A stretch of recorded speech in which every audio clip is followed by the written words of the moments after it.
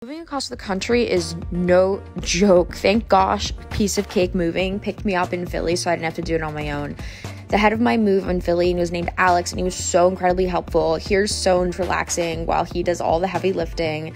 I was so grateful to have them there because this was such a complicated move for me, as my stuff had to be moved to LA and then stored for a month when I could then get to Los Angeles to pick it up and move into my new place. Piece of Cake met me on the other side in LA, and Marko's incredible team was so helpful. This was me on the day, exhausted on 2 hours of sleep, absolutely emotional, and they took care of everything.